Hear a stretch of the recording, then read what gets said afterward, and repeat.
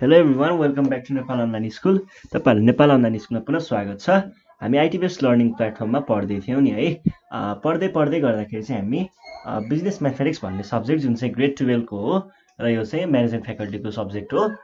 Grade 12 को business mathematics पढ्दै थियौं। पढ्ने क्रममा चाहिँ च्याप्टर नम्बर 3 मा पुगेको थियौं। च्याप्टर नम्बर 3 को पनि we were looking for exercise को चाहिँ क्वेशन नम्बर 10 सम्म हामीले सकाएका थियौं र we are going from 11 now है। हामी क्वेशन नम्बर 11 चाहिँ सल्भ गरेर हेर्छौं है त अबदेखि।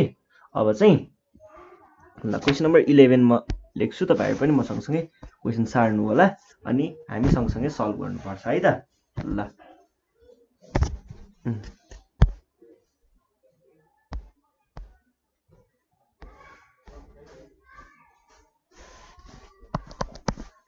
इलेभेन मा आई नम्बर को छ।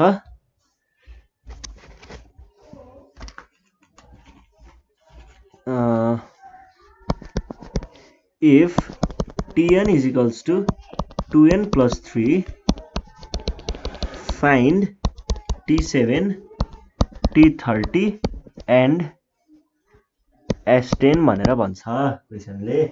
अब कसरी सल्भ गर्ने होला यो क्वेशनलाई हेर्नुस् है।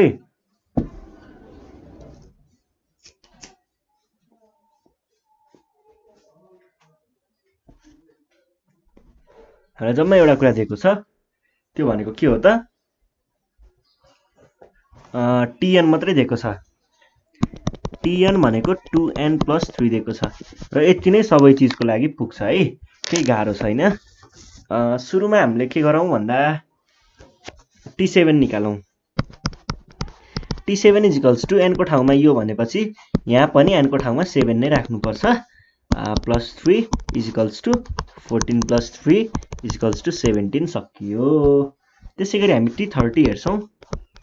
T30 मा पनि 2 times 30 plus 3 हुन्छ, यो भनेको 63 सकियो। ल अब हेरौं a निकालेर हेरौं है। S10 को लागि त हामीलाई a चाहिन्छ नि त। हो यो a को लागि चाहिँ हामीले के गर्छौं, T1 is equals to 2 times 1 plus 3 is equals to 5। अब हामीले फर्मुला लगाउन सक्छौं। S10 is equals to n by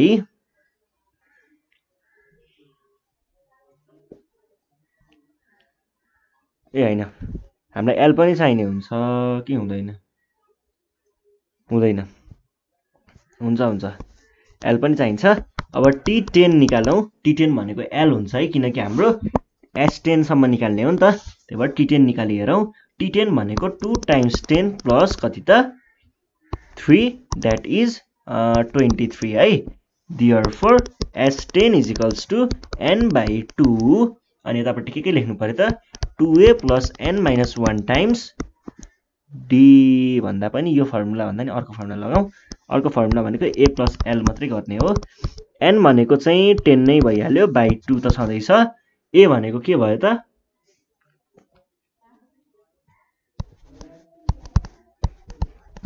5 plus 23 is equals to 10 times 28 भयो। 28 by 2 14 140 एन्सर। यसरी हामीले यो क्वेशनलाई सल्भ गर्छौं है त। ल केही गाह्रो थिएन, सजिलैसँग सल्भ गरेका छौं। त्यसैगरी हामी अब क्वेशन नम्बर 11 हेर्छौं है त। क्वेशन नम्बर 11 मा के छ, in NEP if T10 is equals to 17 find S19 भनेर भन्छ।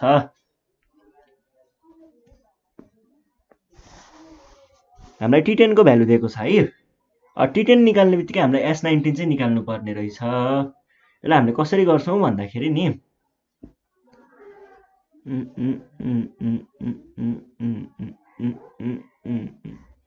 यसमा चाहिँ दिमाग लगाउनु पर्ने खालको देखेँ मैले। ल लेखौं है। गिवन कुरा के थियो त T10 भनेको 17 भनेर दिएको छ। यसलाई हामीले हल्का ब्रेक डाउन गर्न सक्यौं भने के हुन्छ त or a plus n minus 1 times d is equals to 17 भनेर भन्न सक्छौं, जुन भनेको के हो त or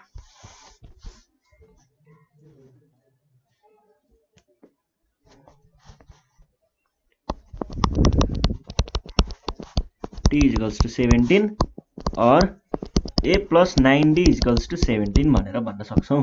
यसको कुरा अहिले पछि म बुझाइदिन्छु है। पहिला सुरुमा म क्वेशन सल्भ गर्छु। n/2 हामीले यहाँ फर्मुला लगायौं। यो हो नि त फर्मुला त sn निकाल्ने फर्मुला। n भनेको हामीलाई s19 चाहिने हुनाले 19/2 लेख्छौं। 2 a को भ्यालु थाहा छैन, हामीले यसलाई यतिकै छोड्छौं अहिले, प्लस n भनेको कति छ 19 माइनस 1 2। ल हेर्नुस् त 19/2 2a प्लस 18d। यसमा चाहिँ हामीले यसमा 2 कमन लियौं भने 19/2 2 बाहिर आयो, a प्लस कति त 9d हुन्छ। यो र यो गयो, बाँकी रह्यो 19 a प्लस 9d। ल हेर्नुस् त a प्लस 9d रे यहाँ नि a प्लस 9d छ, तलपट्टि ल्याएर लेखौं नि त। त्यसको भ्यालुलाई के हुने भयो त equals to 19 times 17 equals to 323 सकियो। यसरी हामीले सल्भ गर्छौं है त।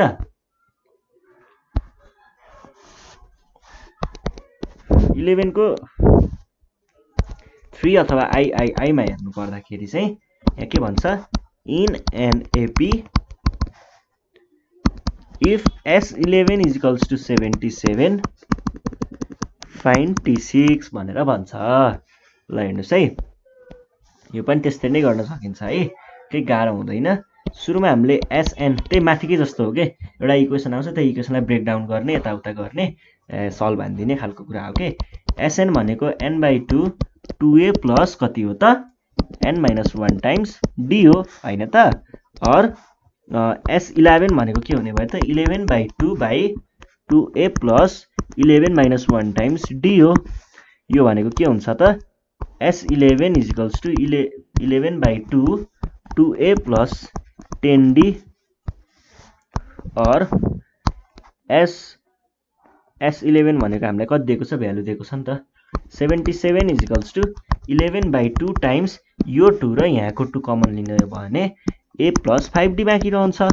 अब यो 2 र यो 2 गयो, बाँकी रह्यो के त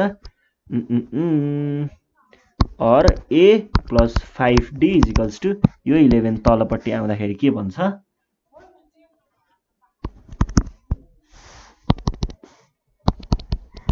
T6 भनेको के हो त a plus n-1 times d हो। a को भ्यालु थाहा छैन, प्लस n-1 भनेको चाहिँ 6-1 हो, यति थाहा छ। अब a प्लस 5d, यो a प्लस 5d भनेको यो हो, इक्वल्स टु 7 लेख्यो, क्वेसन सकियो। ल यस्तो त इजी क्वेसन हो के, यस्तो त ढुक्क सल्भ हान्दिने हो के, केही गाह्रो हुँदैन है। ल यो क्वेसन पनि सल्भ भइसकेको छ। अब हामी जान्छौँ नेक्स्ट क्वेसनको लागि, जुन चाहिँ हाम्रो क्वेसन नम्बर कति छ त 12 छ है। ल क्वेसन नम्बर 12 सल्भ गरेर हेरौँ।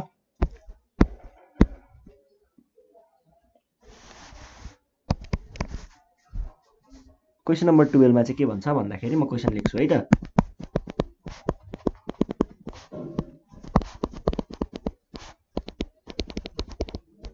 Sum of the certain number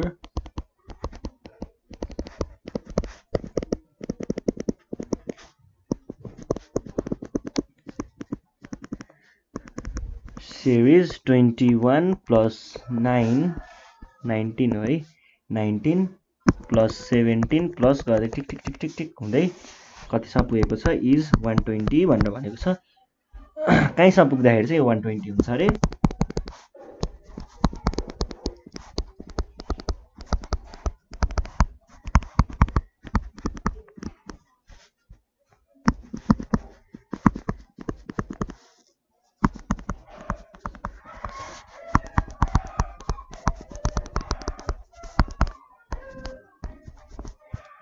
हेर्नुस् त के भनेको छ, the some of certain number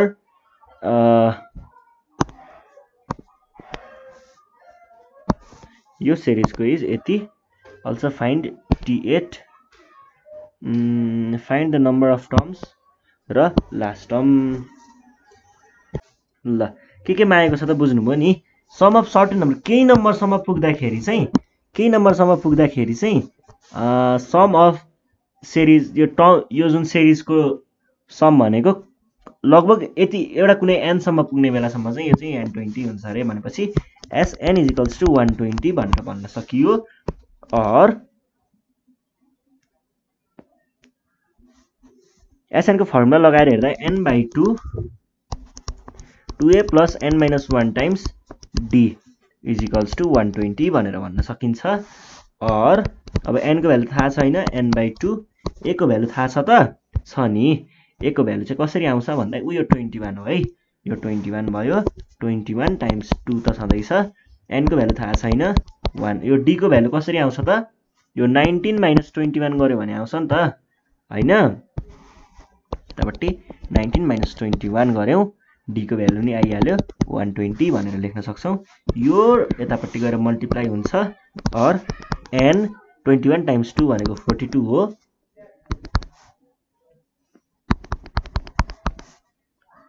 n minus 1 यता minus 2 is equals to 120 times 2 और n 42 plus n minus 1 यतापट्टि minus 2 त छँदैछ यो भनेको 240 अब और n अब 42 त छँदैछ यो minus 2 ले भित्रपट्टि मल्टिप्लाई गरौँ minus 2n र plus 2 हुन्छ is equals to 240 और अब यो n ले यहाँ र यहाँ अनि यहाँ मल्टिप्लाई गर्दाखेरि के आउँछ त 42n minus 2n square plus 2n is equals to 240 सबैबाट 2 कमन लिम त 21n minus n square plus n times 2 is equals to 2 times 120 यो 2 र यो 2 गयो भने बाँकी के रह्यो त 21n minus n square plus n is equals to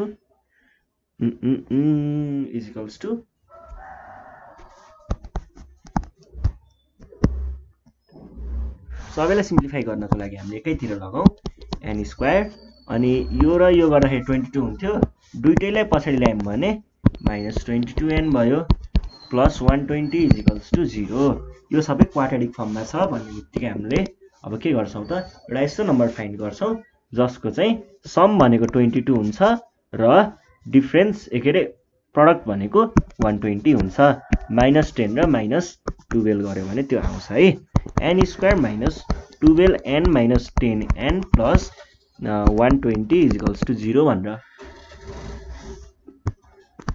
भन्न सकिन्छ अनि यहाँ n कमन लियौं भने यसमा र यसमा n कमन लियौं भने n minus 12 हुन्छ यसमा र यसमा -10 कमन लियौं भने -10 n ल हेर्नुस् है यहाँ माइनस आइसकेको छ भनेपछि यहाँ माइनस लेख्नु पर्ने हुन्छ माइनस टाइम्स माइनस गर्यो भने यो प्लस आउने हो है अनि यतापट्टि चाहिँ 12 त सधैं छ 0 और n minus 10 n minus 12 is equals to 0 त्यही भएर कि चाहिँ n minus 10 equals to 0 हुनु पर्यो कि चाहिँ n minus 12 is equals to 0 हुनु पर्यो therefore n is equals to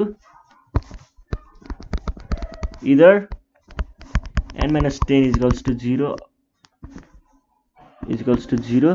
or n is equals to 10 or n minus कति त 12 भनेको 0 हुनु पर्यो और n भनेको के हुनु पर्यो त 12 हुनु पर्यो therefore n is equals to 10, 12 भनेर भन्न सकिन्छ 10 और 12 लेख्दा पनि पाउनुहुन्छ है यो भइसकेपछि हामीलाई थाहा पाउनु पर्ने अर्को के छ n को भ्यालु 10 र 12 भनेपछि फाइन्ड द नम्बर्स पनि पत्ता लाग्यो फाइन्ड द लास्ट टर्म भनेर भन्छ लास्ट टर्म पत्ता लगाउनको लागि अब लास्ट टर्म के n हुन्छ कि 12 हुन्छ t10 is equals to a plus 7 भन्दा नि 10d भनेर भन्छौं हामी t10 नि पत्ता लगाउनु पर्छ is equals to a को भ्यालु हामीलाई थाहा छ 21 हो 21 plus 10 times -2 is equals to 21 10 हैन यहाँ 9 हुन्छ होला 9 हुन्छ यहाँ n minus 1 times d हुन्छ नि त 9 भयो 9 times भनेको -18 is equals to कति भयो त 3 भयो। त्यसै गरी T12 को बारेमा कुरा गर्नु पर्दाखेरि यो भनेको के हुन्छ त A plus n minus 1 times D हुन्छ। यो भनेको A को 21 plus 12 minus 1 times D is equals to 21 plus 11 times minus 2 is equals to 21 minus 22 is equals to minus 1। त्यसै गरी अर्को हामीलाई के सोधेको थियो T8 पनि पत्ता लगा भनेको थियो। T8 को लागि चाहिँ A plus n minus 1 times D is equals to A को भ्यालु हामीलाई के थाहा छ त भन्दाखेरि 21 plus 8 minus 1 times minus 2 21 plus 7 times minus 2 is equals to 21 minus 14 is equals to 7 सकियो। यसरी हामीले यो क्वेशनलाई पनि सल्भ गरिसकेका छौं है त। ल let's go for question number 12। Question number 12 लाई पनि अब सकाइदिहालौं, केही गाह्रो छैन होला आई गेस। क्वेशन नम्बर 12 मा चाहिँ के भन्छ, क्वेशन नम्बर 12 को आई मा है, आई मा चाहिँ if A is equals to 5, L is equals to 45, Sn is equals to 400, find N and D भनेर भन्छ। ल अब यो कसरी गर्ने होला त, A दिएको छ, L दिएको छ, Sn पनि दिएको छ भनेपछि N र D पत्ता लगाउन हामीलाई गाह्रो सायदै नहोला है त। हामीलाई के थाहा छ, Sn भनेको 400 हो भन्ने कुरा थाहा छ, और Sn को फर्मुला पनि थाहा छ, n/2 A plus L भन्ने is equals to 400। अनि और योलाई यतै क्रस मल्टिप्लाई गराइदियौ भने n A भनेको कति दिएको छ 5 प्लस L भनेको 45 is equals to 800 और n times 50 is equals to 800 और n is equals to योलाई तलपट्टि ल्याउँदाखेरि 800/50 हुन्छ जुन भनेको 16 हो। सकियो। अब n को भ्यालु त पत्ता लाग्यो, d को पत्ता लगाउनको लागि अगेन d को पत्ता लगाउनको लागि हामीले के गर्छौं भन्दाखेरि नि L is equals to A plus n minus 1 times D भनेर लेख्न सक्छौं। और L भनेको के हो 45 हो, A भनेको 5 हो, अनि n भनेको चाहिँ n भनेको t कति हो, n भनेको 16 निकालेको थियौ नि त, 1 टाइम्स d त थाहा छैन है। और यो 5 लाई यतापट्टि ल्याउँदाखेरि 45 minus 5 is equals to 16 minus 1 15d और कति भयो त 40 is equals to 15d और d is equals to यसलाई तलपट्टि झार्दाखेरि 40/15 हुन्छ जुन भनेको कति आउँछ त 40/15 नै आउँछ। This is our answer. यसरी हामीले यो क्वेशनलाई पनि सल्भ गरिसकेका छौं है त। ल केही गाह्रो थिएन, सजिलैसँग हामीले यस्तो क्वेशनहरु सल्भ गर्न सकिन्छ। आज चाहिँ हामीले यो सिरिजमा चाहिँ क्वेशन नम्बर 10, 11 र 12 सल्भ गरेका छौं। यस्तो केही गाह्रो लागेन हामीलाई चाहिँ यो क्वेशनहरु सल्भ गर्ने बेलामा। क्वेशन नम्बर 10, 11, 12 हैन, 11 र 12 मात्रै गरेका छौं है।